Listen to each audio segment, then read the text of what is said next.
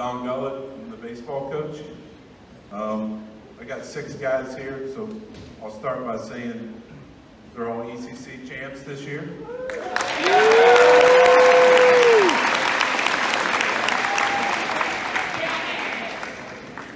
As coach, these guys came in my first year here. I'll talk briefly as a group. They've changed the culture here. There are several of these guys. All these guys dressed in 2019 as district champs.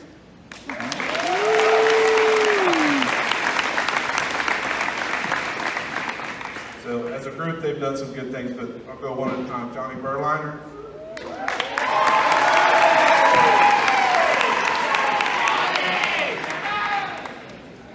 Johnny's first year here, wasn't sure.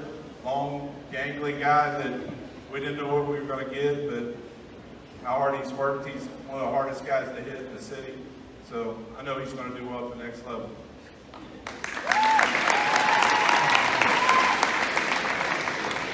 I want to thank all my friends and family for pushing me and making me grind it out and having the long seasons. And I want to thank Coach Gullett and Coach Schneider for the help they did to put me where I am.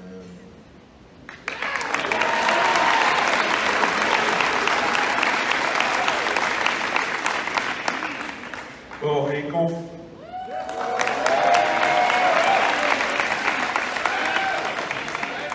Will broke the ECC record for strikeouts on Monday.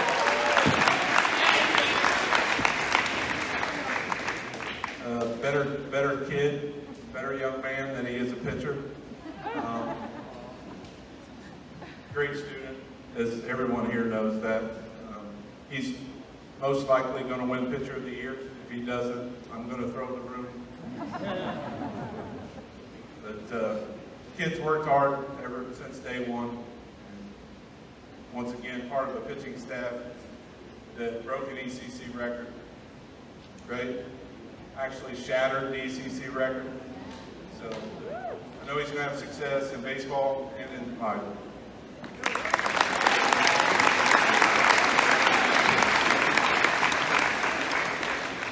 Well, first I want to thank my family for helping me develop into the player, but more importantly, person I am today. And then I want to thank my coaches, especially Coach Snyder over there. They did a great job with us pitchers this year, especially helping us set the league record.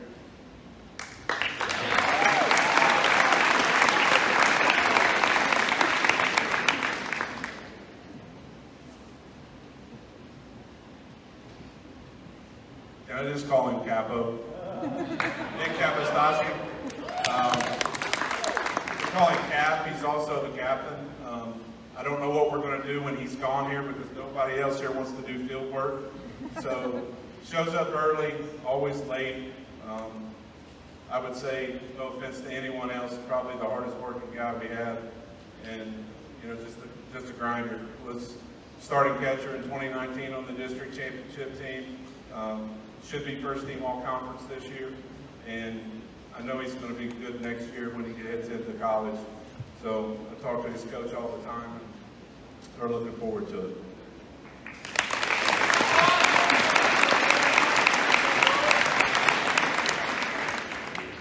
First, I'd like to thank my mom for being my biggest fan. I'd like to thank my dad for being my first coach and being the best PE thrower in the nation. I'd like to thank the rest of my family, my sisters. I also like to thank my coaches, my friends, my teammates, especially the GBG.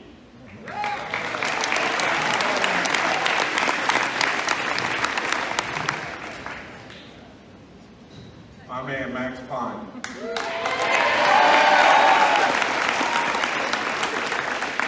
Sounds like a fan favorite. He gets more cheers than most in our games.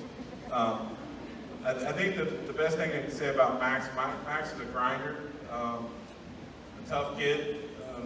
We're playing in Walnut, probably a good story, quick story. I'll try to be quick, but his nose is bleeding. It looks like a MASH unit.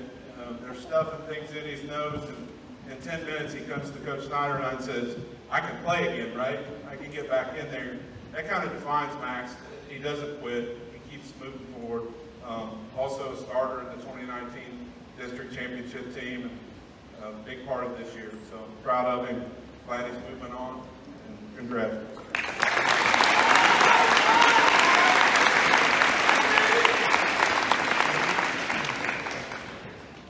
So I would also like to thank my friends and family. I would like to thank Coach Gola especially for giving me an opportunity as a sophomore to prove myself and work with the boys around me.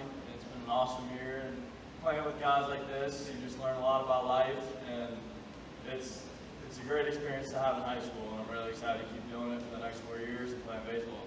So thank you guys.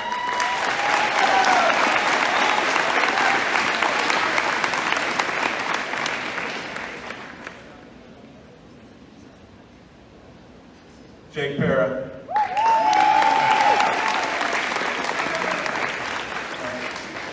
Jake, probably true definition of never quitting, never giving up. He was a catcher on the 2019 roster. And I remember that year, I'll tell a real quick story here. He came in, he said, I think I'm going to pitch. I said, have you seen our pitchers here? I don't think you're going to pitch here, man. And within a year, I told him when the season began, I said, you've already proved me wrong, for sure. And probably the best breaking ball in the city, right? And I'm proud of him. And the thing is with Jake always makes sure I have fun doing what I do. You know, keeps me and Coach Snyder from losing our mind because he's always got something to say that life is good. I know he's going to be successful, and we're super proud of him.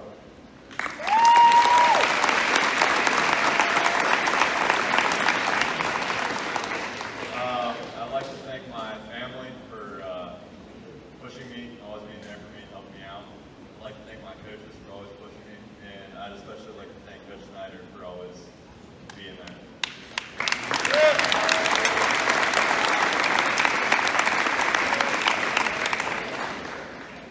Grady Stickney.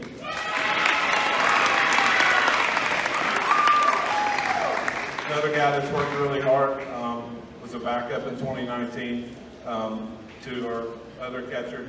And this year, I think Grady's the best defensive catcher in our conference.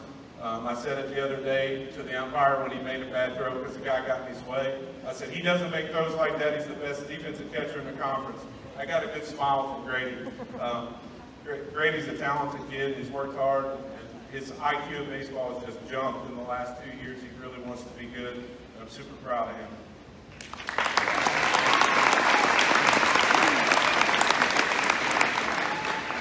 Like I said, I didn't have time to prepare a speech really. We got told that we were going to do this when we got here. So I'd like to thank my parents, my mom, my dad. Me and my dad go out and toss almost daily. It means a lot to me. You know, they go out and spend all their money and time with me. My mom's my biggest cheerleader, always has been. She's actually the team's biggest cheerleader. She cheers for everybody. So yeah, it means a lot. I'd like to thank my coaches as well. Definitely the best coaches I've ever had in my whole entire career of baseball. So thank you, Coach Snyder, and thank you, Coach Gold.